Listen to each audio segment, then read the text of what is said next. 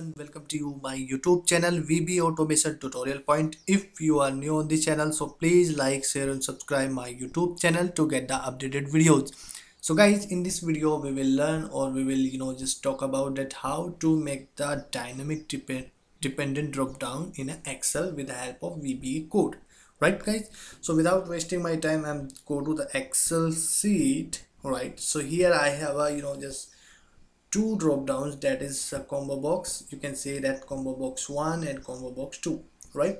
So here you need to go to the developer tab here, that is right, and go to the insert, right, and go to the ActiveX control. So here I have used the just ActiveX control, so basically to do the coding, right? See the ActiveX. So here we have a two type of control, that is form controls and ActiveX control. So for this I have used ActiveX control, that is it.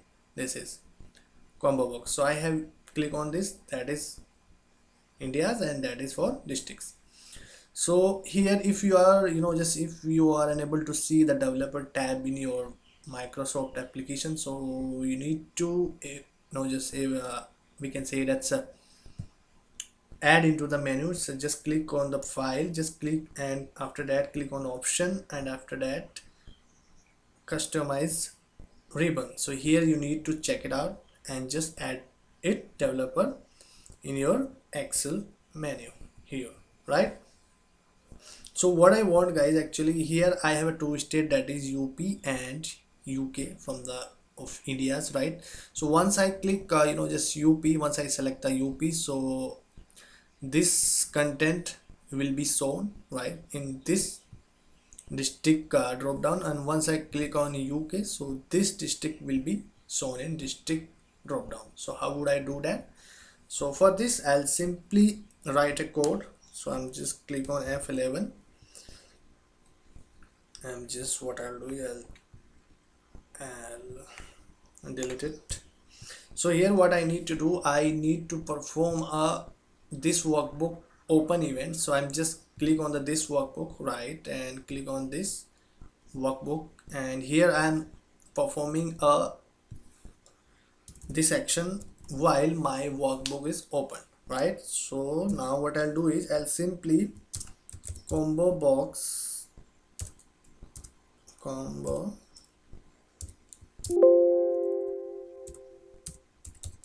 sheet 1 dot combo box, right, dot add item. Here I am adding UP, and here sheet 1 dot combo box dot add item, that is UK, right guys? So I have added UP and UK, right? We can say that in this combo box, right? So now what I'll do, what I need to do, I need to perform an action, right? So on the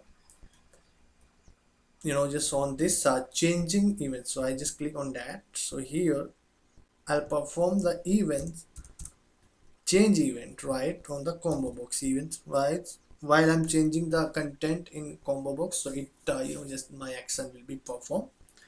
So now what I need to do, I need to first combo box 2, I need to clear the content from the combo box 2 first.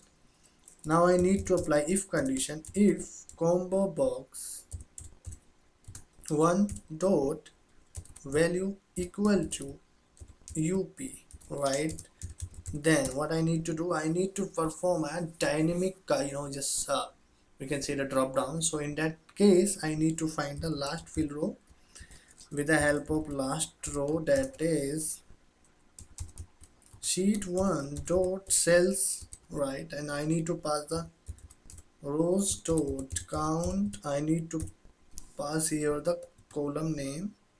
So I have a column that is 10, right, here is a 10 column, so I need to pass it 10, and that is, and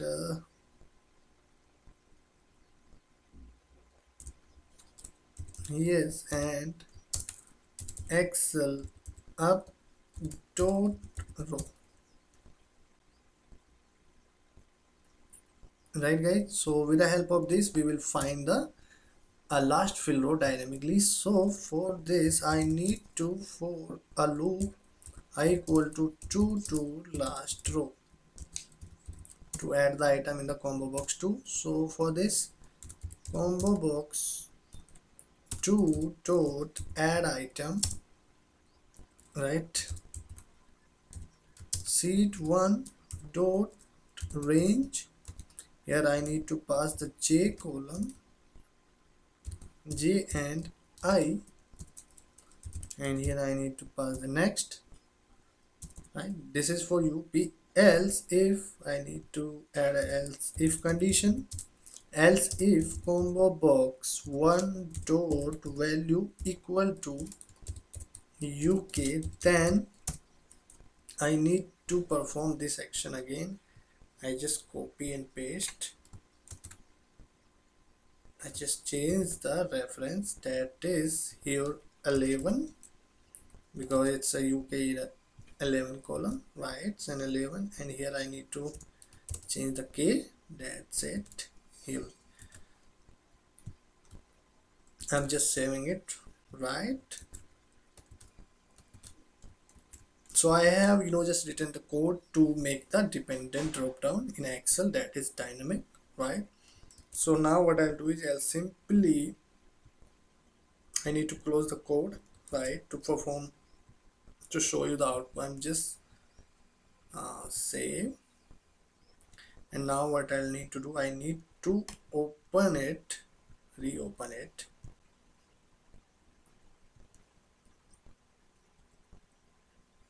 So now what I need to do, I just check it out here. You can see that's UP here. Once I select the UP, okay, here's I need to, and if, right now, yes, now you can see that here only the Noida here. You can see that once I select the UP state, so now you can see that these districts are showing only in this drop down. You can see that, right? Once I change it to UK, now you can see that here only the just these districts are showing, right here. So guys, this is all about the just drop down and dependent drop down, and we can say that the dynamic dependent drop down in Excel, right guys? So if you have any problem, right, so creating a dependent drop down and all that, so write your comment in the comment box. I'll get back to you on that, guys. So guys, thank you, thanks for the watching.